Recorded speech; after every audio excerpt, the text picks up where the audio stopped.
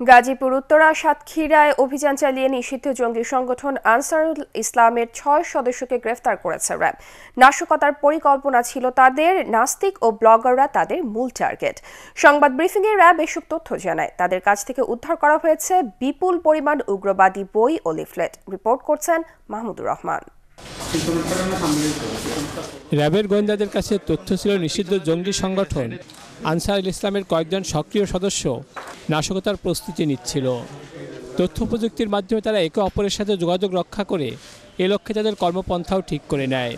RAB ও গোয়েন্দা নজরদারি বাড়ায় জঙ্গিদের উপর।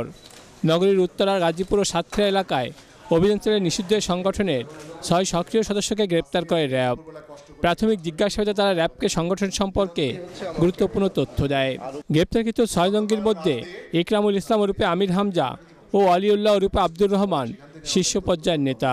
যখন সাংগঠনিক বড় ধরনের প্রয়োজন হয়, সিদ্ধান্ত গ্রহণ বা সিদ্ধান্ত বাস্তবায়ন প্রক্রিয়া তাদের সামনে আসে, তখনই তারা একত্রে মিলিত হয়।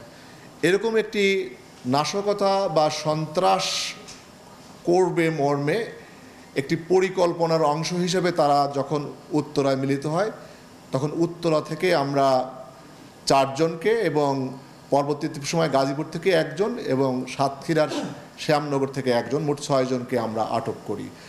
তদন্তের সাথে র্যাব গ্রেপ্তারকৃতদের নাশকতার পরিকল্পনা সম্পর্কে সুনির্দিষ্ট করে কিছু না বললেও জঙ্গিদের মতাদর্শের বিরোধী যারা, তারাই তাদের মূল টার্গেট। মূলত তারা এই রাষ্ট্র ব্যবস্থা এবং সরকার ব্যবস্থাকে একটি বাতিল বা তাগুদি ব্যবস্থা বলে মনে করে। তারা এই দেশে যে কোনো মূল্যে শরিয়া ভিত্তিক একটি রাষ্ট্র প্রতিষ্ঠাই তাদের উদ্দেশ্য। এক্ষেত্রে তাদের দৃষ্টিতে যারা নাস্তিক বা তাদের মতাবলম্বীর বাইরে যারা যায়, এরকম ব্লগার এবং লেখক বা সংবাদপত্রে বা অন্যান্য মিডিয়াতে তাদের বিরুদ্ধে যারা বলেন, তাদেরকে তারা সাধারণত টার্গেট করেন। সংবাদ ব্রিফিংয়ে র্যাব আরও জানায়, অনলাইনের মাধ্যমে নিষিদ্ধ এই সংগঠনটি সদস্য সংগ্রহের কাজ করছে। একই সাথে তারা নাশকতার পরিকল্পনাও করছে। কথিত ইসলামী শাসন ব্যবস্থা কায়েম করতে চায় এই সংগঠনটি।